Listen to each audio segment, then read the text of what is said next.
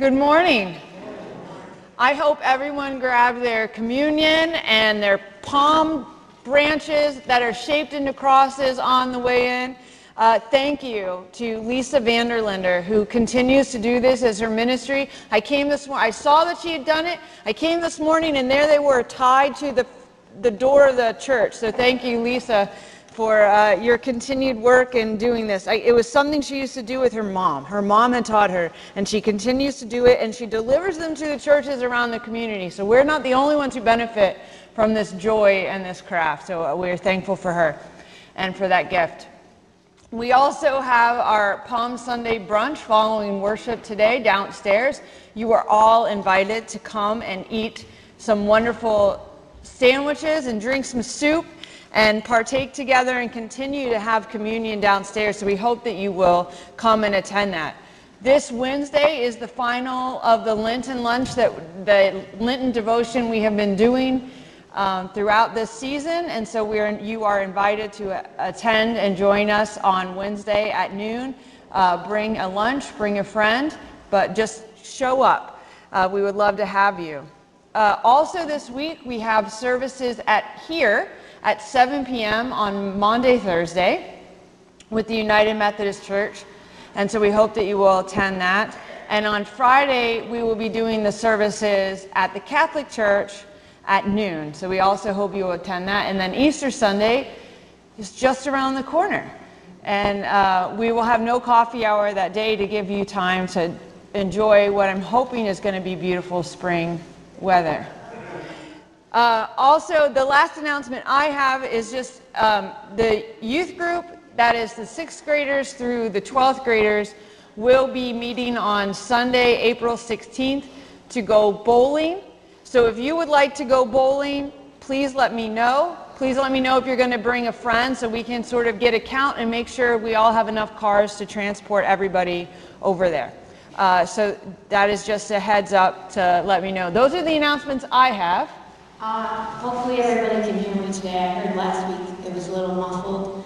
So I will start with what I started to say last week in case you didn't hear me, which is if you would like to perform any special music, I am more than welcome to accompany you, or you can do a solo, duet, just let me know and we'll set something up. Second, our last choir rehearsal is this Wednesday at 5 o'clock, so I hope to see my choir members there. And this is a joy, and I know everybody wants to know the gender of the baby. So we are having a boy, and we shot off cannons yesterday. Excellent. Are there any other announcements that people have? Let us then continue in our service together with this reading, Blessed Are the Rejected, a benediction for a blessing on Palm Sunday, written by Kate Bowler. Blessed are those who have learned to walk in the light of your presence, Psalm 89. O God, you are interrupting us with eternity once again. Open our hearts and our minds and our eyes and our ears to hear what you have to teach us. On this Palm Sunday, time is marked as one small donkey plods towards Jerusalem. One with a face set like flint, feet almost grazing the ground, walks forward toward the Eastering of all sorrow. Not in the power of horses and swift victory, but in small, steady steps toward the mystery that through suffering, healing comes, and through shame, dignity is restored, that through the cross, the powers are disarmed, and death done away with forever. Blessed are all those walking forward into the great small work they do in hospitals, homes, grocery stores, classrooms, churches, cubicles. And blessed are we joining the crowds, waving the palm branches to shout ourselves hoarse, Hosanna, save us, save our world. God have mercy, Christ have mercy, Spirit have mercy. Amen. Friends, let us join in body and or in spirit as we say together our mission. Welcoming, be compassionate, be you bravely, be community. Let us join together in our call to worship.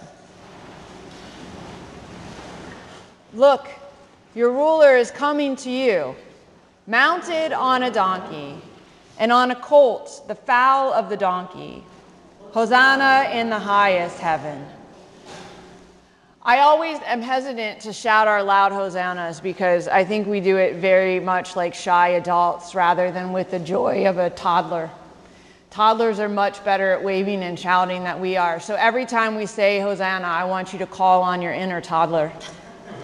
Call them up to the present to shout with these joys and hosannas. I thank you all for the offerings. God does not require our sacrifices, but it calls us instead to respond in gratitude for all that God has given to us. These gifts that we joyfully offer to our Lord for the sake of his Son, Jesus the Christ, as we sing together this hymn of dedication.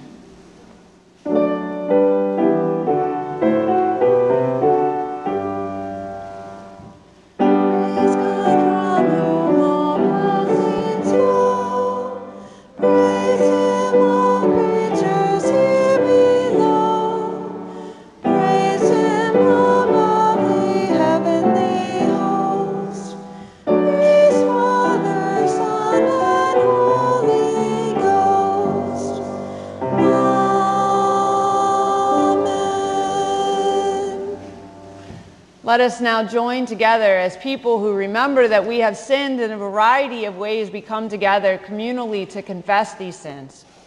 O God, you have searched after us when we have gone far from you. Yet we confess that we have become consumed with our own affairs.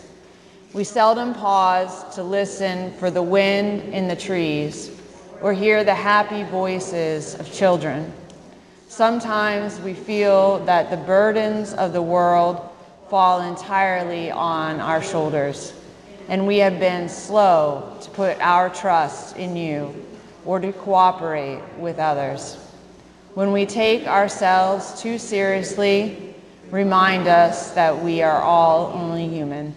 Make us patient with our mistakes, even as we are willing to forgive others. And remind us that we are also precious, not because we are good, but because you have accepted us and called us to be your very own. Amen.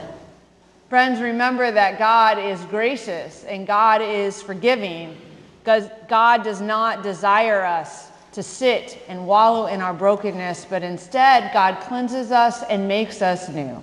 So receive the entire forgiveness of your sins and walk in that newness of life for the sake of Christ. We pray. May the peace of Christ be with you. And also with you. Peace be with you.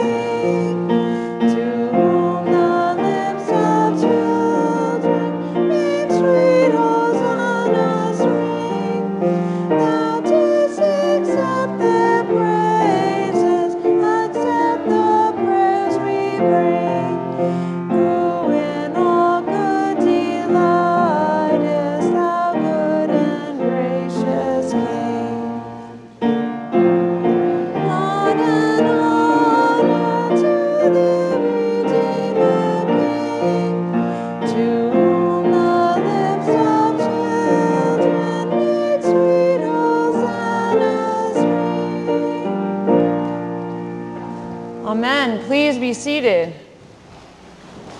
So I wanted to talk to our youth today for just a moment about the Palm Parade.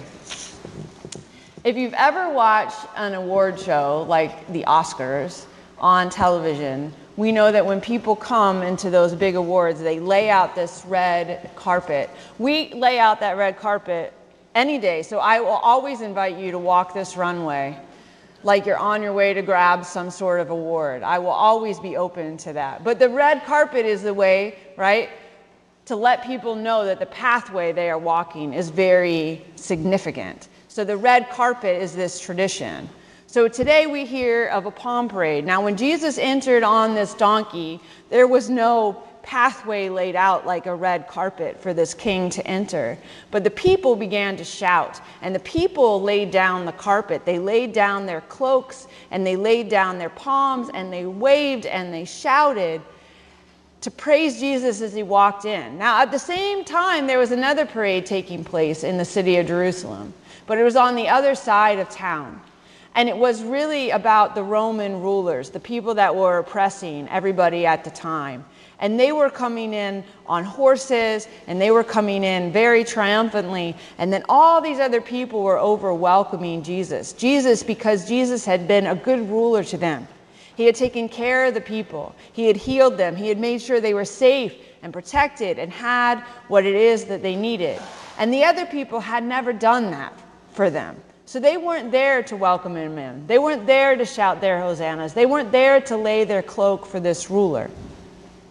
So I want us to think about that in the ways that we can continue to shout our hosannas and welcome Jesus into our lives, remembering that Jesus loves and cares for us still, and Jesus still provides us with what we need. And so today is that day that was so powerful and so overwhelming that we continue to mark it and to honor it and to relive it. And so I want you to use these palms that you have been given this week to show God's love and healing in this world. And so I'm going to ask you to wave them and joyously shout them to everyone that you meet to tell them about how much Jesus loves them. And with that, we'll invite Ginny forward with our reading today.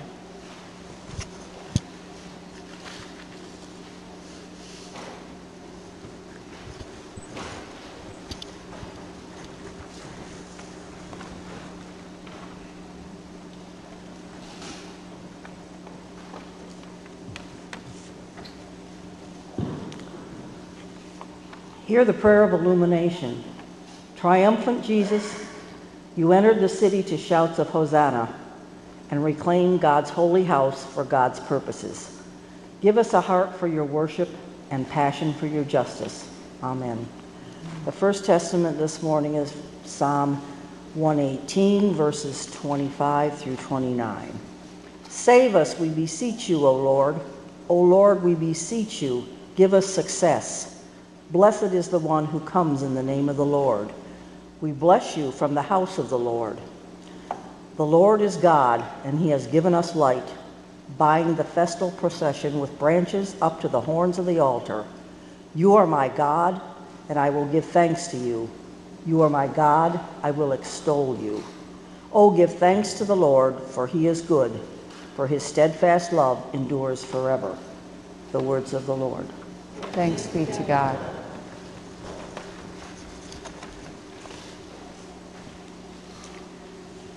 And from Matthew chapter 21, verses 1 through 17, here are the words of the Lord.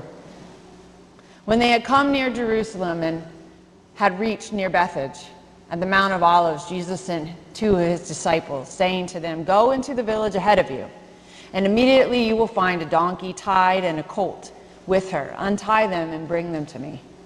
And if anyone says anything to you, just say the Lord needs them, and he will send them immediately." This took place to fulfill what had been spoken through the prophet, saying, "Tell the daughter of Zion, look, your king is coming to you, humble and mounted on a donkey and on a colt, the foal of the donkey." The disciples went and did as Jesus had directed them.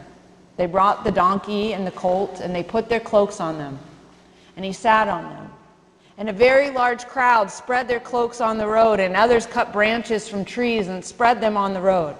And the crowds that went ahead of him were following them, and they were shouting, "Hosanna to the Son of David. Blessed is the one who comes in the name of the Lord. Hosanna in the highest." And when he entered Jerusalem, the whole city was in turmoil, saying, "Who is this?" The crowds are saying, "This is the prophet Jesus from Nazareth in Galilee."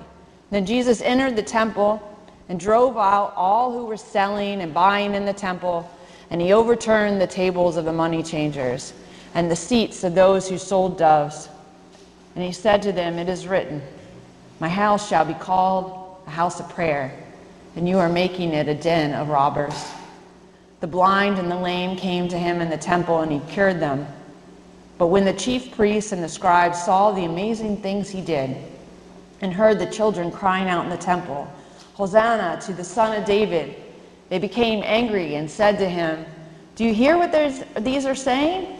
Jesus said to them, "Yes. Have you never read, 'Out of the mouths of infants and nursing babies you have prepared praise for yourself'?" He left them and went out to the city of Bethany and spent the night there. Friends, these are the words of the Lord. Thanks be to God. Now, while I do love a temper tantrum Jesus, I am not going to preach on that today. Today, I instead decided not to write a sermon, but to read to you a monologue written by Greg Fyerson called The Not So Triumphant Entry. It's a monologue from the perspective of Jesus, and I just thought it was a different way to look at this story, to try to imagine what that was like to enter through Jerusalem, through that city gate, as though we were Jesus. And so I want you to think of that and to imagine that as I read these words. "The shouting has not stopped, and neither has the ringing in my ears. The crowd continues to grow larger as we come closer to Jerusalem. And some of the newcomers have come in and joined in on the shouting as well.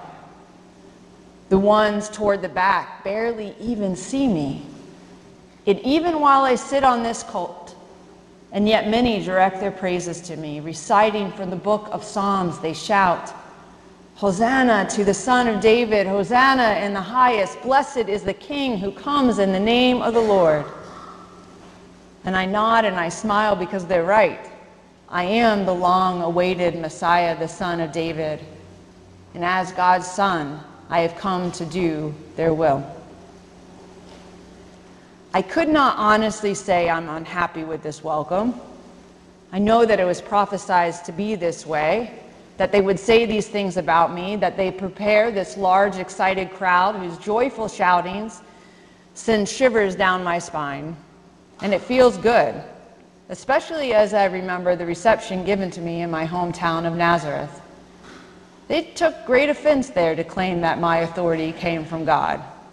And it was made quite clear that I was not welcome among them. But today, among this crowd, I am welcome, if only for a moment. It would be difficult not to feel joyful at seeing so many friendly and familiar faces among this jubilant crowd. Like Bartimaeus up ahead yelling at the top of his lungs, "There is a man of faith." We found him begging at the roadside as we left Jericho, or rather he found us.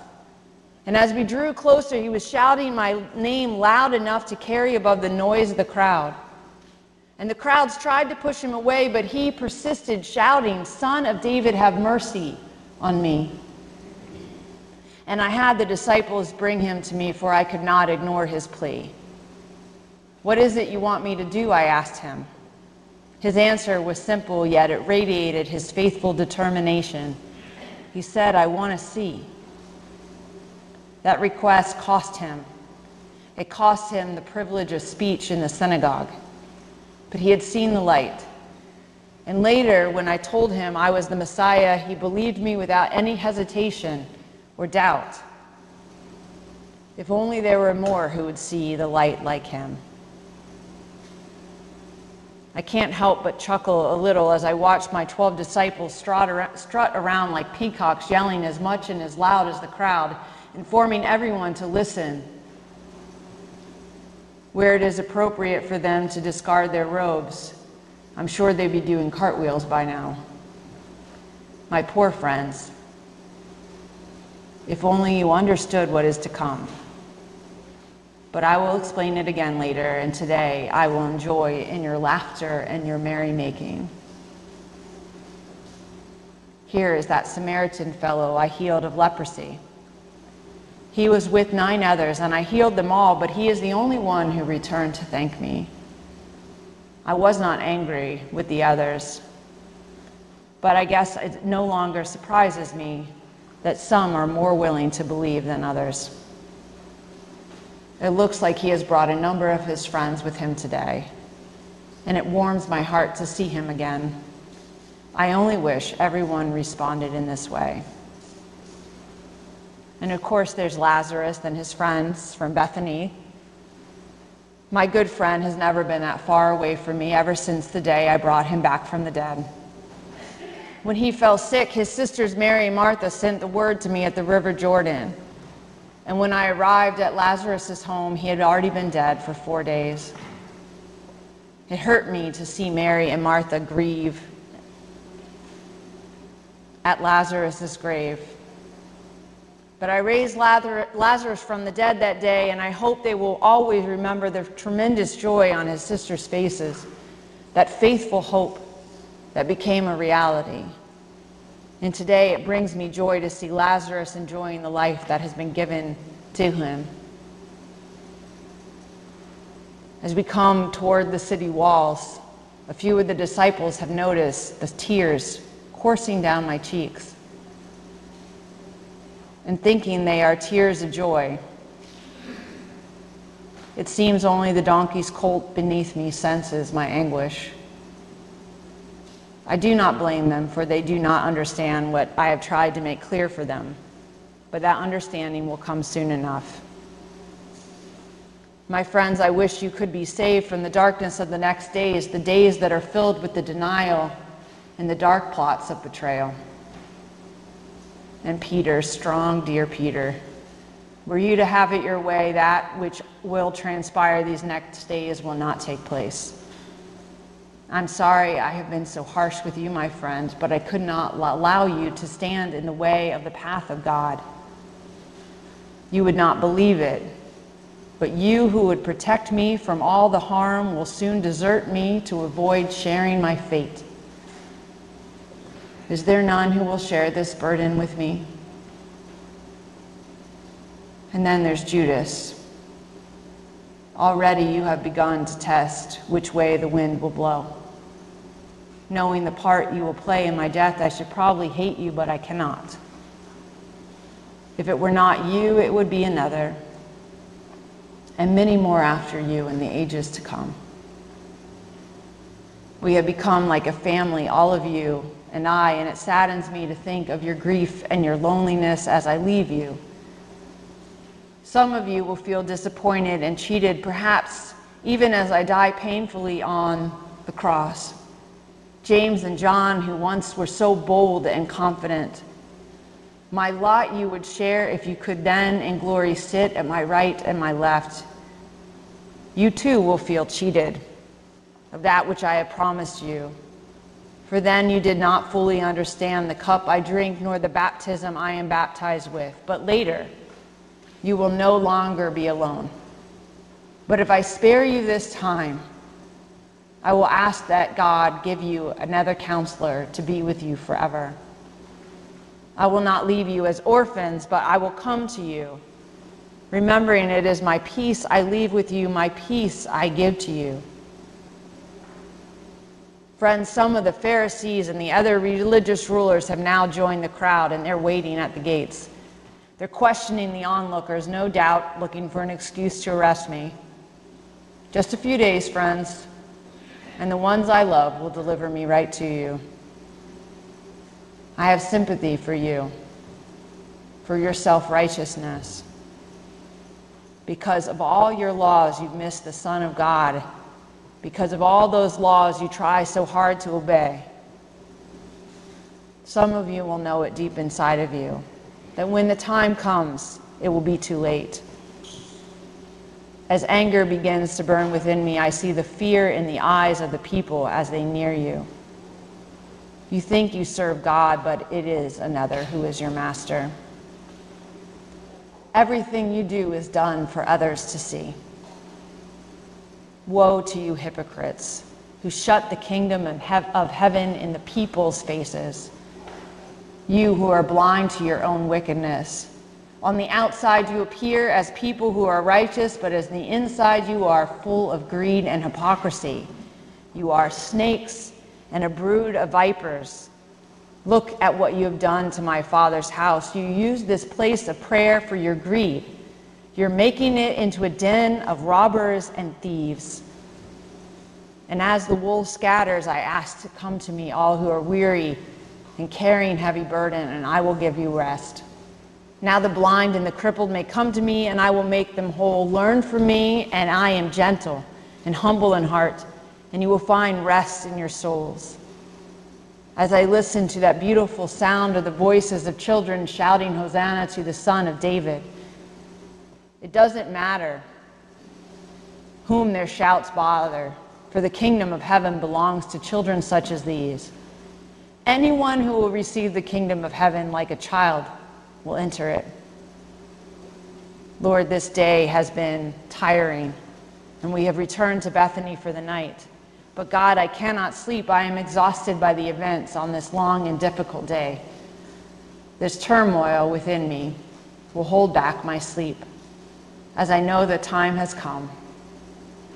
Oh God, comfort and sustain me as each day brings us closer to the cross. Please let me feel you near me. Fill me with your strength so that I do not turn back from the road that I willingly chose to follow so long ago. Today, my heart felt crushed and broken within me as I viewed Jerusalem, as I thought about how the people have prayed for this Messiah and how blindly they have not recognized that I have come. Oh God, I pray for those you have given to me. I will not remain in the world much longer, but they are still in this world. How I yearn to spare them from the destruction. Protect them by the power of your name so that they may be one as we are one. I pray these now while I am still in this world so that they may have the full measure of joy within them. As you sent me into this world, so I send them. Give me faith to keep believing that I have sown with seeds that will bear fruit. How discouraging it has been to even see my disciples not understand, to keep teaching, to keep explaining that which I had hoped would seem so clear, to dismay and confusion that I know the words of sacrifice and death bring to them. God, help me to gently show them that this is the way, your way, the way in which all people may be made right with you. And God, you know my prayer is not for the disciples alone. I pray for those who believe in me through this message, that all of them may be one as you and I are one. I have given them the glory that you gave to me. I am in them, and you are in me. May that day be brought to complete unity, to let the world know that you sent me, and I love them even as you have loved me. Lord, your thoughts and your feelings, they continue to race through my mind, the awareness of insincerity and fickleness of the crowds. The crowds who today have crowned me as their king will join others at the end of the week, and they will shout for my crucifixion.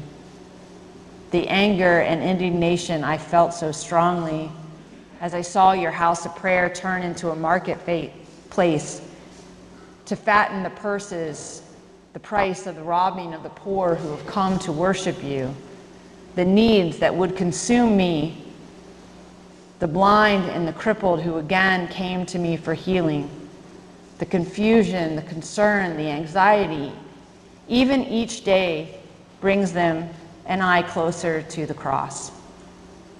God, for all these feelings, I need your calming spirit. Envelop me with your presence. Help me again to hear your encouraging voice as it strengthens me and fills me with your peace. My God, if it is possible, may this cup be taken from me. Yet not as I will, but as you will. Amen.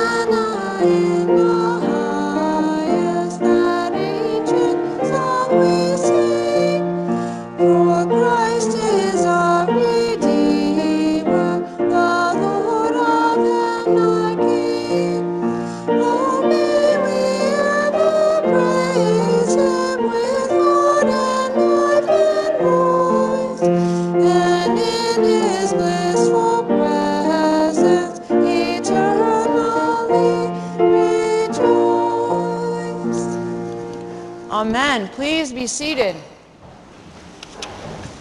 As we join together around this table, remembering, blessed is the one who comes in the name of the Lord. Jesus gathered us and gathers us into his beloved community and feeds us in order to strengthen us for the journeys that we have ahead. Come and join with Christ in this holy supper and be fed with one heavenly food.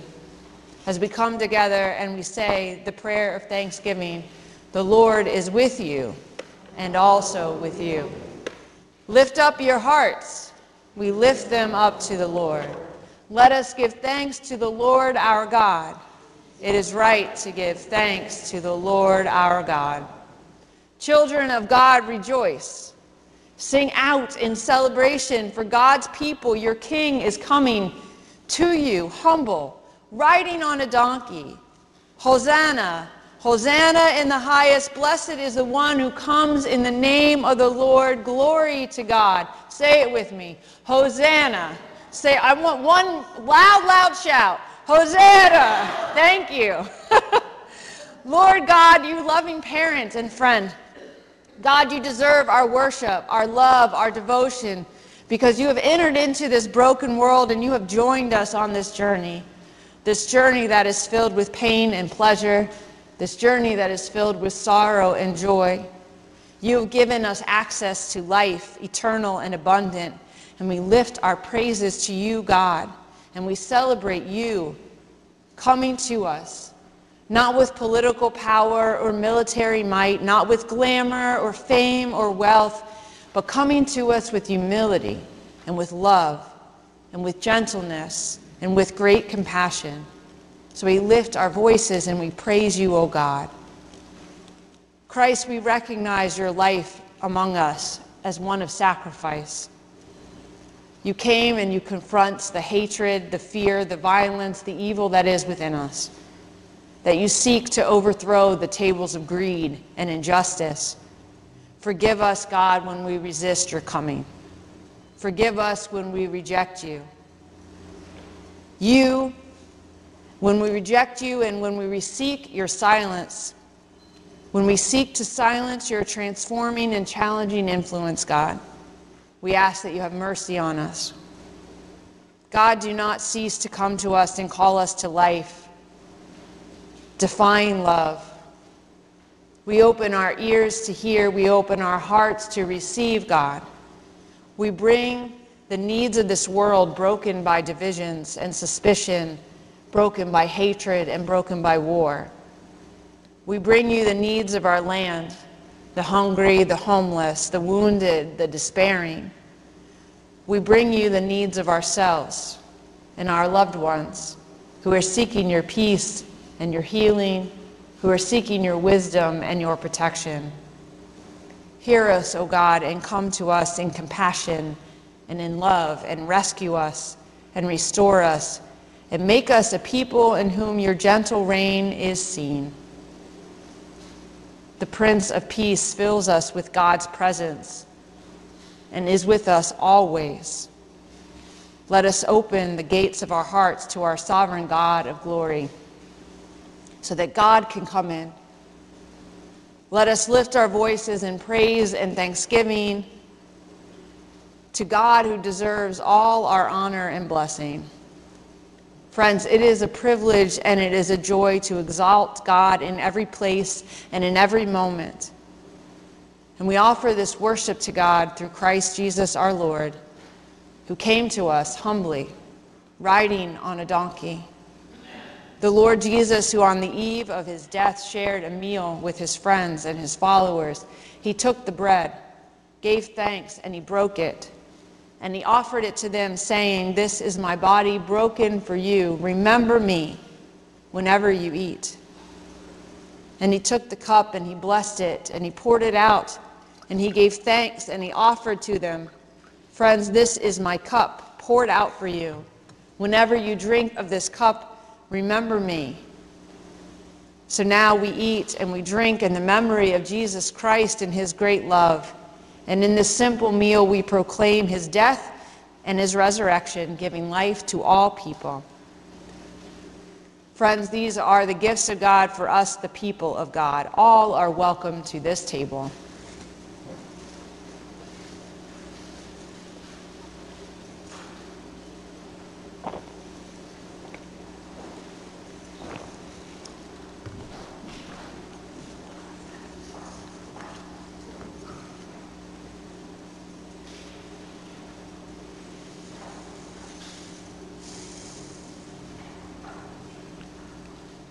After they had eaten together, they prayed together. Let us also pray. Thank you, Lord Jesus, for coming to us once again through this simple meal of bread and wine, for nourishing our bodies and our souls, for filling us with hope as we look forward to this eternal banquet. And we pray the prayer that your Son taught us, saying, "Our Father, who art in heaven, hallowed be thy name. Thy kingdom come, thy will be done, on earth as it is in heaven. Give us this day our daily bread, and forgive us our sins, as we forgive those who sin against us. Lead us not into temptation, but deliver us from evil. For thine is the kingdom, and the power, and the glory forever. Amen." Friends, let us give thanks to God, for God is good, and God's steadfast love endures forever. Blessed is the one who comes in the name of Hosanna in the highest heaven. Let us sing praises to our God. With all creation, we cry out for joy. Jesus fulfills God's promise to us. Hosanna to our blessed Savior. Amen.